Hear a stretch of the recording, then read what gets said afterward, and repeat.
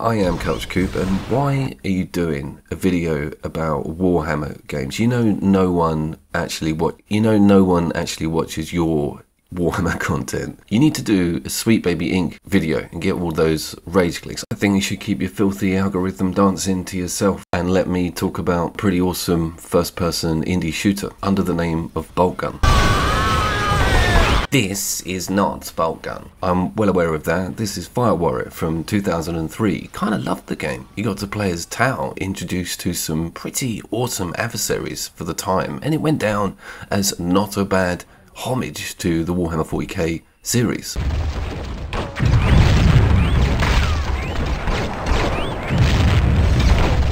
No, it's good. It's a good game, and especially at like a couple of bucks on deep sale. The activation. Get it. You and the boys get it. You'll have some fun. It's just a bit tough trying to deal with these self-serious space marines. Space Hulk Enhanced Edition also made it onto my Steam library, and had a little look at it on the PlayStation 4. Came with some mild 5 boosts. It was a Left 4 Dead on a Space Hulk, which is not a bad idea on paper. It was a little bit hectic. Enjoyment was had with this.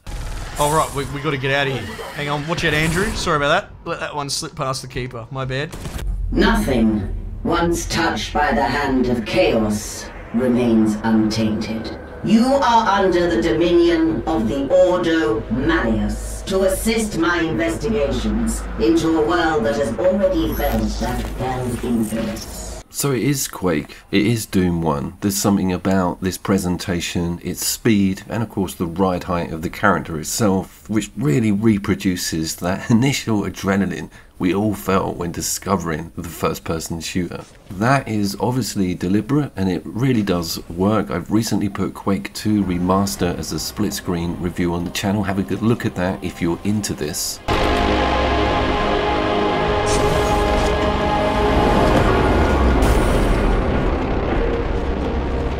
And as you can hear, it hasn't held back on that sound design and production. You've got like chaos chattering going on all the time in the background, and I love the way it leans on the sort of grand orchestral signatures that we hold dear with the series itself. It does make you feel like an actual Space Marine marching through and eliminating all of these chaos minions. There is also a taunt button, which I didn't find until a couple of hours into the game. Pretty gutted. It's well cool saying stuff to these demons, and of course slaughtering them with both melee and good range combat.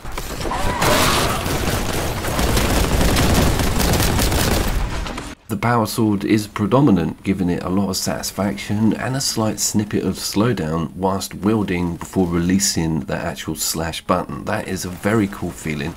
It allows you to sort of get things together, work out your positioning before moving over to the range aspect of the game. Talking of predominant power swords, it does remind me of the Space Marine close quarters gore and noise. That is actually a third-person shooter, I'm aware, but it is also Warhammer, and of course we've got the sequel of that coming up. We're going to talk a little bit and go through some footage of that franchise at the end, because it is also an interesting story.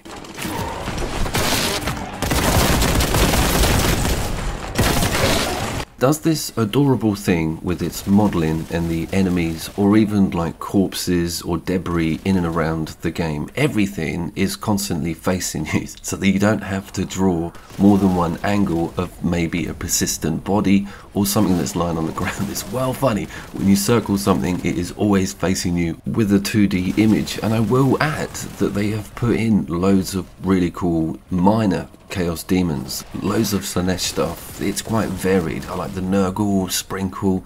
I was really looking forward to seeing how the chaos were going to be shown off, and they have not disappointed.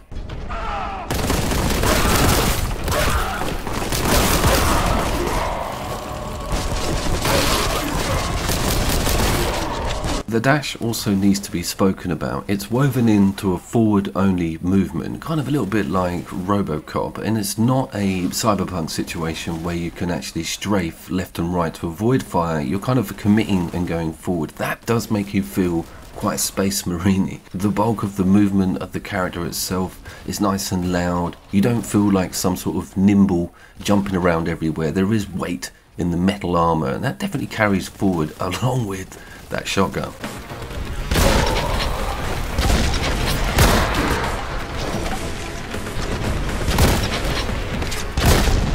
How am I finding the game's performance? Well, it's impeccable, kind of defaulted onto high, but get this, everything you're looking at is on my gaming laptops, which isn't even a GTX 1000. It's got an okay processor in it, i7 I think, but again, just a good nod to how accessible this game is on a power level. I think it's about 6 GB and probably runs on a Switch perfectly. This is really the sweet spot at the moment for good video game releases, being affordable, being of decent size, and running on just about every system perfectly.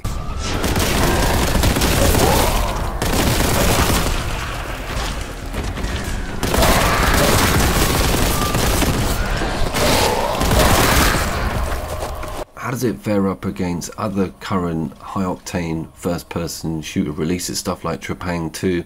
Well, it's not going to compete with the AAA stuff, but it's certainly giving a lot of those other games a run for its money. I would throw in Rage 2 into that conversation as something that could probably keep up with it. So that's the level of excitement you're dealing with. This is not a mundane Warhammer first-person shooter game. Then again, what is?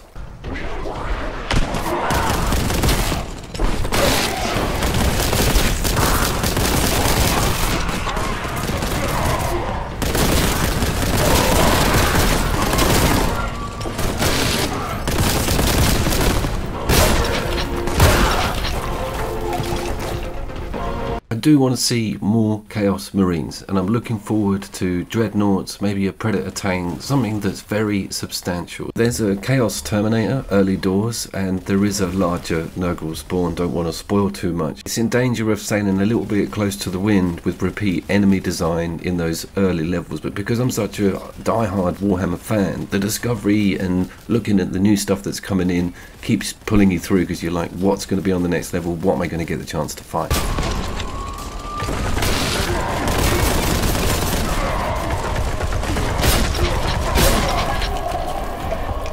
Could it have been split screen? Yes. What the actual? That would be such a great aspect. I always hold out for indie games doing what I call a nobody saves the world, which is release a brilliant game that you would crave local co-op for, and then they just go and add it in. But then again, that was from the Guacamelee guys. These guys don't have a huge local co-op back catalogue, so I very much doubt we will ever see that. But man, that hurts.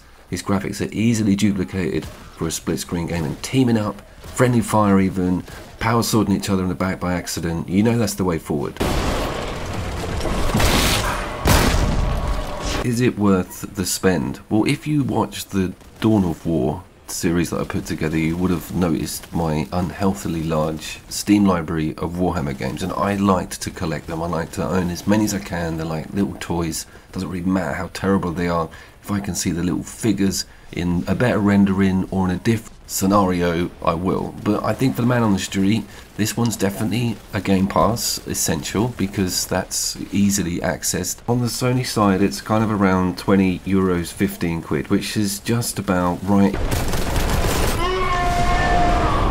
And if that price were to go any lower, then 200% yes, it's value for money at any price around what it's at or going for with discount.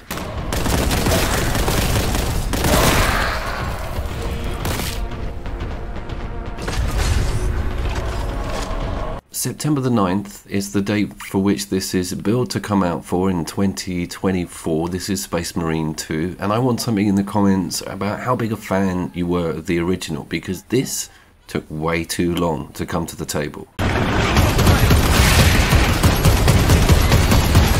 Changing magazine. 2011. Good lord, Sweet Baby Inc. Where were you? Yeah, that's a long time to be in development. Let's hope it's epic. It will be epic. I have been Couch Coop. I will see you down there.